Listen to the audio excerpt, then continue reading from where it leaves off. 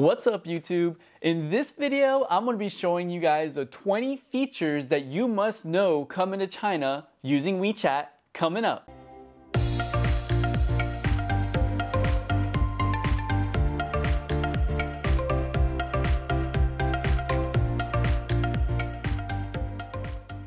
Now, as some of you may know, WeChat is the mega platform in China that can be used to make payments, order a taxi, buy plane tickets, buy movie tickets, etc. If you don't know how to use WeChat, you might as well walk around without a phone and wallet in China.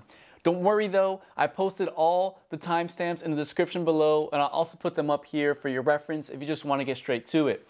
Anyways, let's get started. Okay, so here we are. If you don't have WeChat, you can just go to the Play Store and download WeChat and make sure you get the international version. If you don't have the international version, you can go to Me, Settings, General, Language, and change it to English. So the first thing I'm going to walk you through is setting up an account. You select more options down here, and then you just click on sign up. Just follow the instructions. You can use your home country's phone number or your Chinese phone number, and then continue on. When you first log in, you're probably not going to have any chats, but it'll look something like this, where you have 4 buttons at the bottom: Chats, Contacts, Discover, and Me. For changing your profile settings, you're going to click on Me and just simply click on your name up there. And you'll see you can change your profile photo, your name, your WeChat ID if people ask, your QR code, and your What's Up slogan, which is like what people see, hello, when they look up your profile. They'll see like a little slogan that you can change.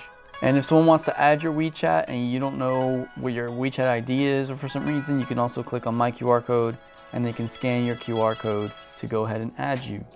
So the next 2 features are going to be adding contacts or editing contacts. So make sure you're in the chats option in the bottom left corner here. And then you're going to click this plus sign up here, and you're going to click on add contacts. For add contacts, you can search their mobile number here or their WeChat ID and they should show up, and then you can go ahead and click add.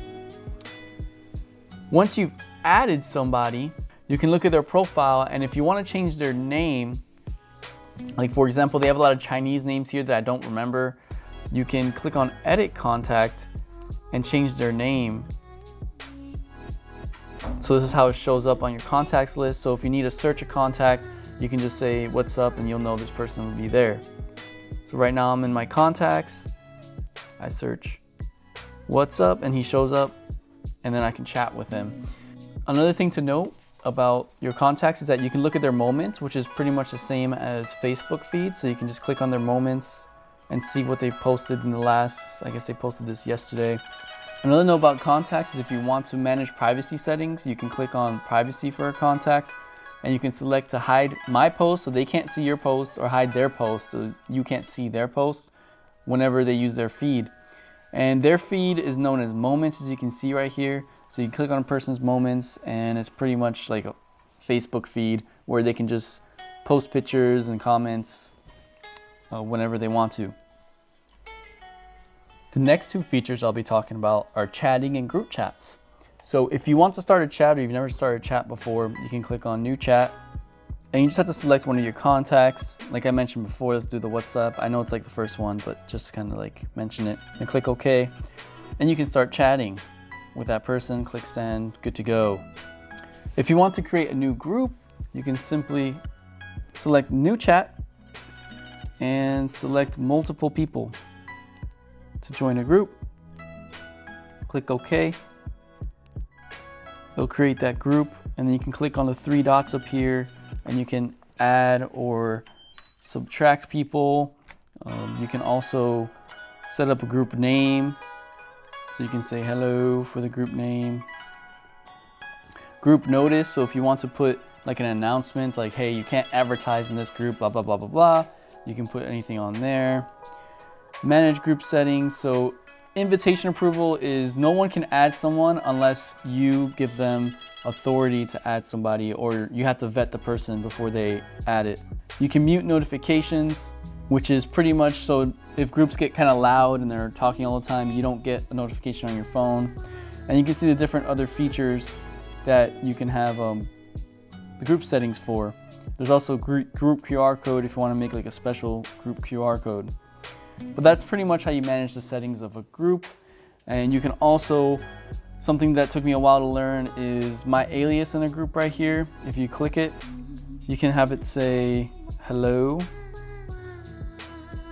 And then your name of the group will say Michael Hello. And that's how my name will show up just in that group, but my name is still like Michael at the end. So the next two features are voice messages, video, or voice calls.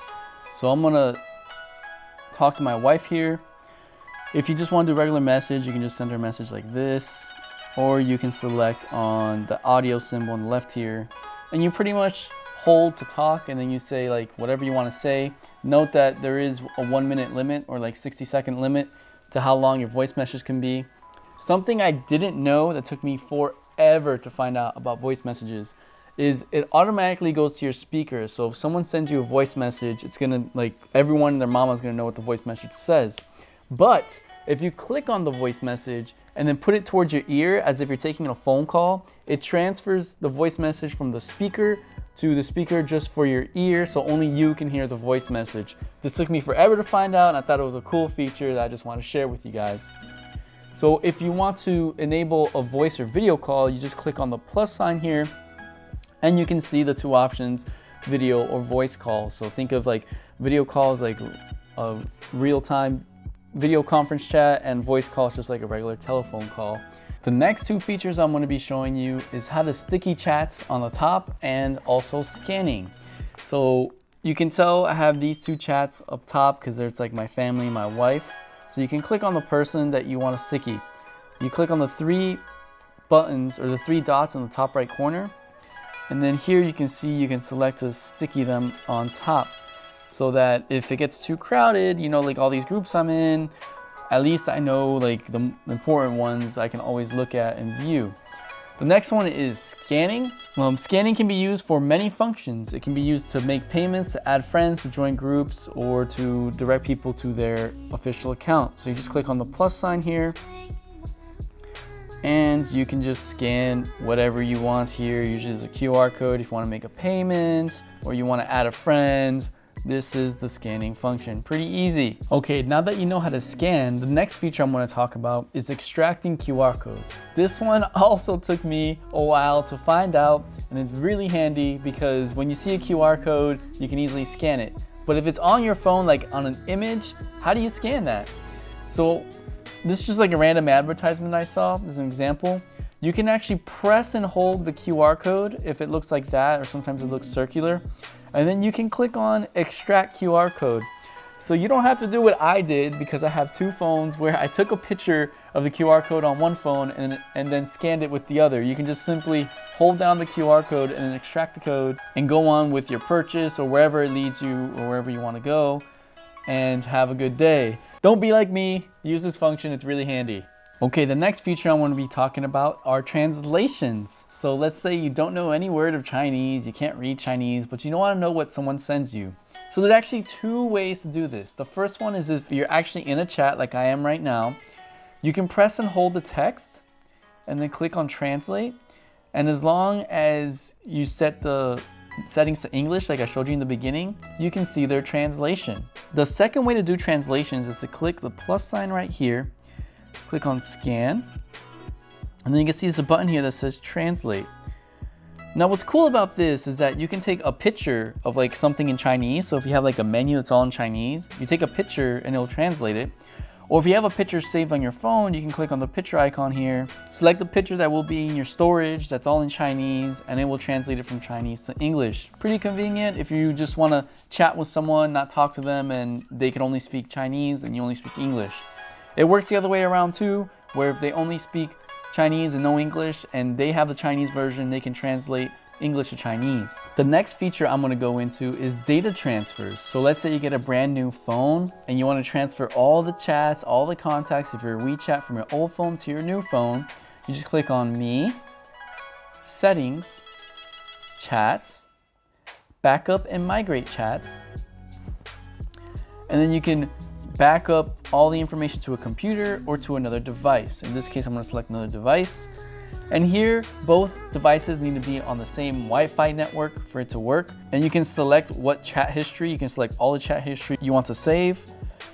Then just follow the instructions. But the idea is your original phone will have a QR code that needs to be scanned by your new phone when you log in to WeChat on your new phone, and then it will migrate all the chats. Pretty convenient. So the next function I'm going to show you is how to transfer files between your phone and your PC without having to log out of WeChat. So the first thing you're going to have to do is to actually download the application for your Windows or your Apple's desktop for WeChat.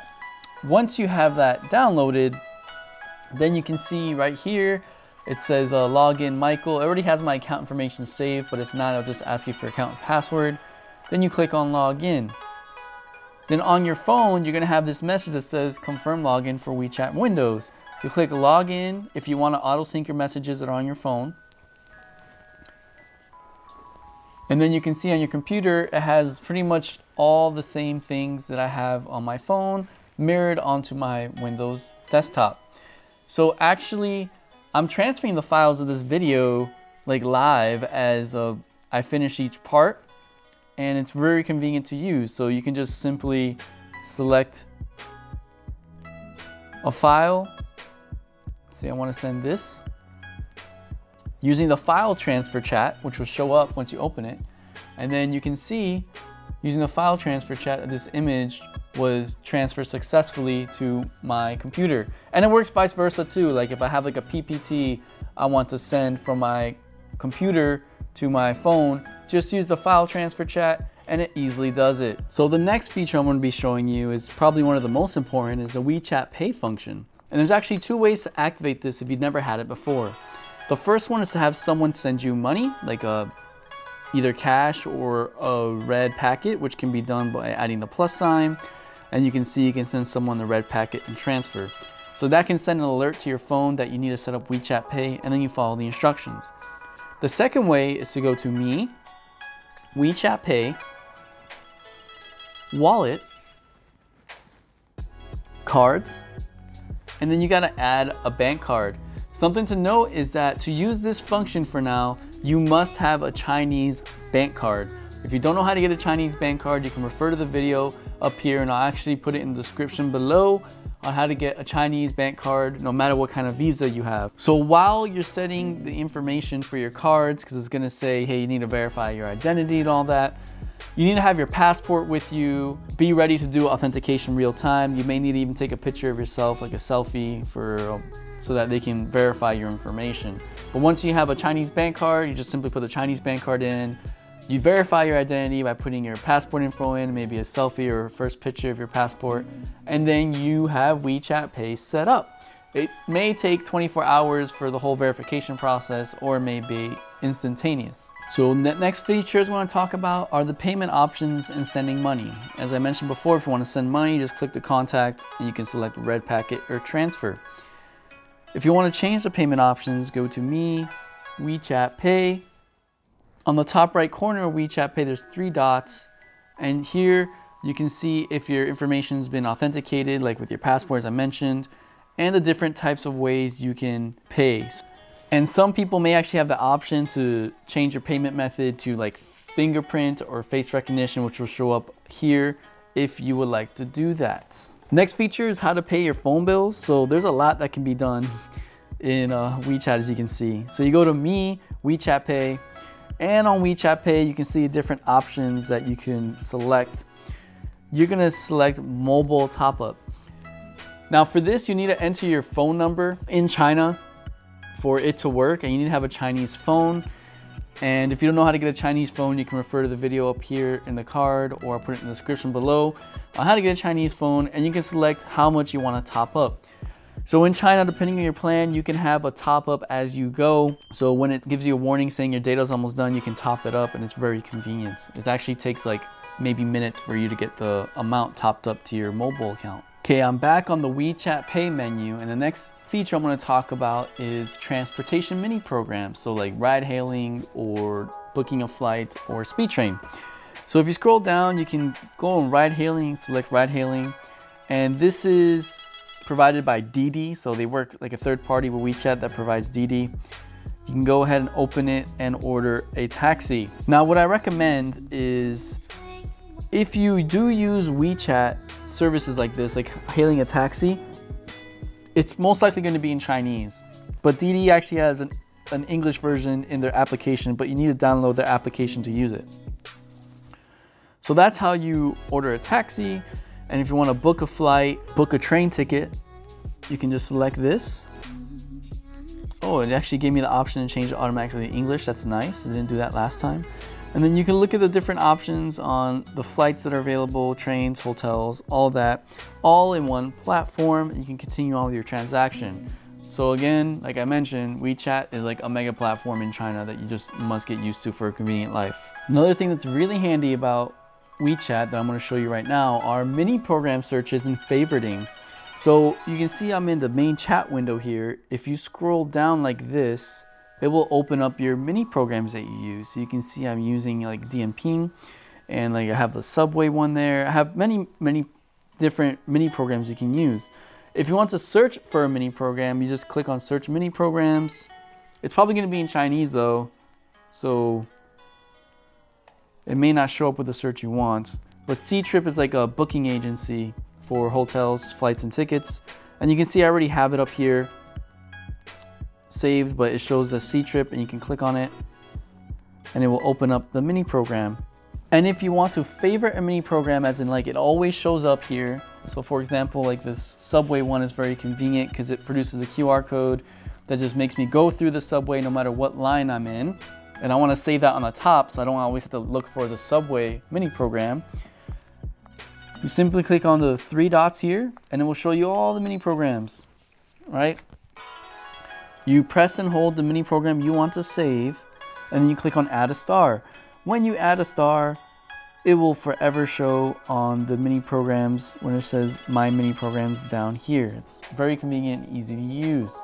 If you don't know how to shop online, so as you can see, there's JD here, there's Meituan.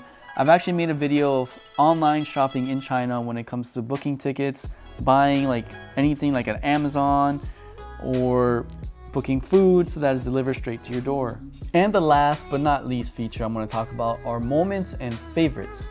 So if you click on discover here and then go to moments, you can see all your friends' moments, you know, similar to Facebook feed of what they post and anything like that. You can actually post yourself by clicking on the camera here. You have to have a picture or something, and then you can choose from the album or take a camera picture live and then write your little post, and you can post it on your moments. Now let's say you like see an interesting article that you want to save, or like a post that you want to save but you don't know how to save it. Well, you can save it to your favorites. So let's select this right here. You can hold any picture down or hold any text down, and you have the option to add to favorites. So let's say this article, I'm going to add it to my favorites. Once it says it's added, you can go back, click on me, click on favorites, and you'll see that it is saved right here for you to pull up whenever you need to. So there's still a lot more this platform has to offer, but I just wanted to share you the 20 most important ones from my experience living in China for almost 2 years. If you found some value from this video, like, comment, and subscribe, and hit that bell notification to get videos every week about having a better lifestyle in China as a foreigner. Feel free to tap the screen right here to see more videos about having a better lifestyle as a foreigner in China. Anyways, I'll catch you in the next one, and I hope you keep surviving.